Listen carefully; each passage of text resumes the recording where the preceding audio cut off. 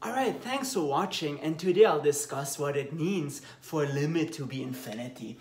And essentially all that this means is that your sequence is as large as you want it to be. So limit n goes to infinity of Sn equals infinity if for all m positive you can find some threshold such that after that threshold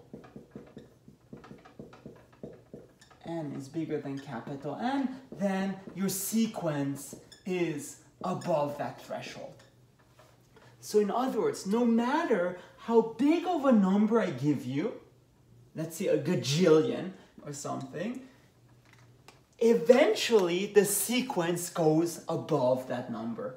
So there is some threshold such that after that threshold, the sequence goes above this.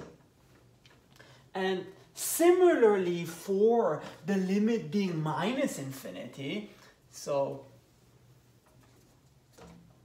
for minus infinity, it just means whichever negative number I give you, the sequence is below that negative number. So limit n goes to infinity of Sn is minus infinity if for all m negative there is n such that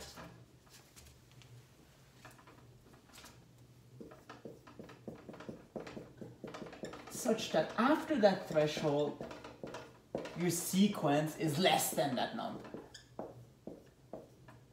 So if I tell you, can your sequence be less than minus a billion? Yes, eventually. And today, in today's 10th example, I will show you an example of showing how a limit is infinity. So consider, I believe, this one. So show that the limit as n goes to infinity of square root of n minus 2 plus 3 is infinite. And again, let's just do some scratch work. So step 1, essentially we want to find that threshold. So in other words, we just want to find n such that the whole quantity, square root of n minus 2 plus 3, it's bigger than m. But this we can just solve. So square root of n minus 2 is bigger than m minus 3. So n minus 2 is bigger than m minus 3 squared. And then n, it's bigger than 2 plus m minus 3 squared. Okay, very good, and it suggests to let capital N be that. But that's what we have to show. So, let capital M, so that's step 2, our proof. So let capital M positive be given, and let capital N be just 2 plus m minus 3 squared.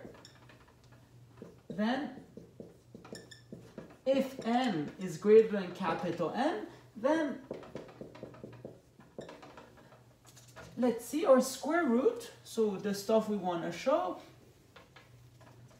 square root of n minus 2 plus 3, well, that becomes bigger than square root of 2 plus m minus 3 squared minus 2 plus 3, and that becomes square root of m minus 3 squared plus 3. And well, this becomes absolute value of m minus 3, but just assume m is large enough such that this is bigger than 3. So assume m is greater or equal to 3, so we get m minus 3 plus 3, which becomes m. So eventually this sequence is bigger than m, and therefore we can conclude limit n goes to infinity of square root of n minus 2 plus 3. It's infinite. Good. All right, and that's it.